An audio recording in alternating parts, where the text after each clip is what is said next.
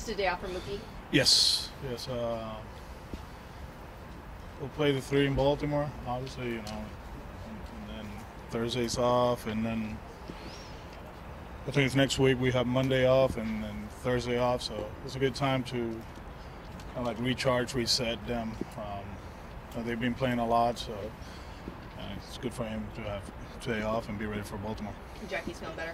Yeah, he is. Yeah, he was available yesterday, so just play him today and just keep doing what he was doing in the homestand. Trying to go the other way, being aggressive in strikes on early counts, and hopefully the results start showing. And JD's back's feeling better from the outfield today. Yeah. He's excited to be out there, so be good for him just to go out there and play the outfield. Is good for the coaches, so they don't have to throw batting practice during the game. They can save their arms, so it's a good day for everybody.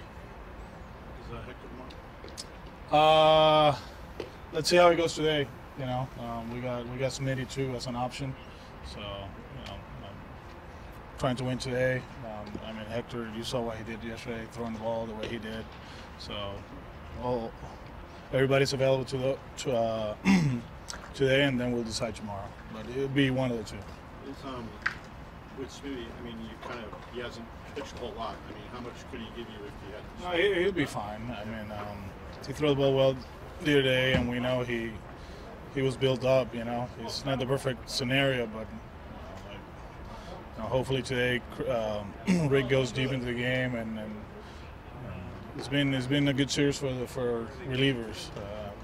Got to the point there that work, we use him a lot, and Waldy obviously he pitched 3 innings at home, so we'll see how it goes. But be good for Rick to go out there and go 6 or 7, and at that time then we're at full force, and then we don't have to just stretch somebody just to stretch them. How curious I am to see more from Josh. From who? More from Josh Smith. He was throwing the ball well, so you saw what he did the other day. He was fresh too, but the movement, that's something everybody talk about towards the end, the mix where he can go to the edges of the strike zone, something that we saw in spring training and they don't really like, so we'll see how it goes today, and then we'll make a decision when we use him.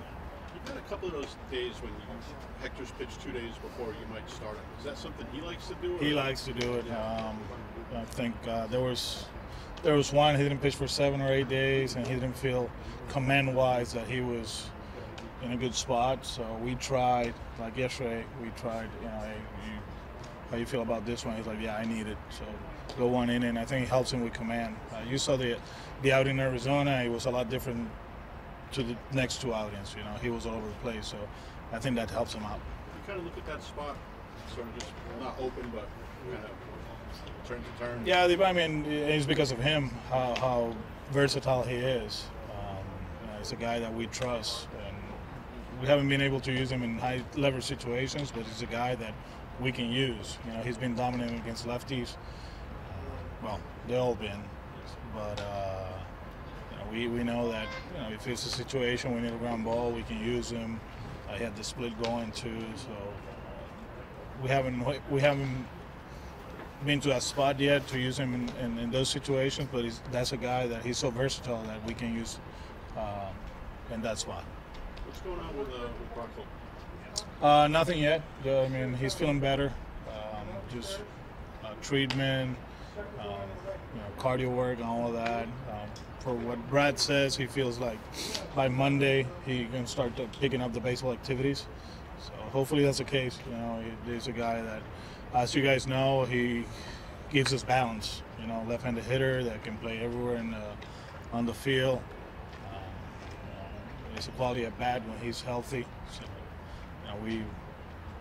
we're missing him.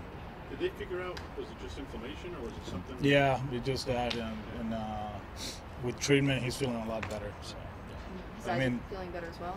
Who? His eyes, Brock's? Yeah, no, the eyes are good now. Yeah. That's the tough part, because finally he was able to see the ball, and he was putting good at bats, and he was feeling good in BP, and all of a sudden this happened. So it's a setback, but hey, we'll be patient. We know how important he is, so we're not going to rush him. I was looking at Alex. I think other than couple of minor league games. It's been pretty much a month since he's played. Yeah, I mean, and when he played, he wasn't Right. he wasn't actually being able to see. He wasn't seeing the ball, so. It's one of those. It's a tough one because his swing is so simple. You know, there's not too much as far as like timing wise and all that. But at the same time, you know, his legs moving around. Last year we went through, you know, the hammy thing early in the season. So we just got to make sure he's ready to play. I bet at bat wise he doesn't need much, but I think repetition wise he might need a little more. Right. Yeah. So it's not going to be like a quick. Yeah, I mean, we'll see, but that's why the conditioning part of it is very important right now, so he can keep his legs and moving around, and you know, when he has to sprint or move around second or short or whatever he's playing, you know, nothing happens. Are you guys hoping that Evaldi could be throwing at some point soon, or is that not? No, not yet. He's feeling better as far as like range of motion and how he's reacting to treatment, but nothing there yet. Any updates from Lynn? Drilling? He's gonna go through more testing on Monday, so we'll know tomorrow. Tomorrow's Monday, huh? Yeah. So we'll know tomorrow night more about where he's at. But it looks like it's not as bad as it looks. So we'll know more tomorrow. He's still playing today. He's still playing today. He's at 1 o'clock.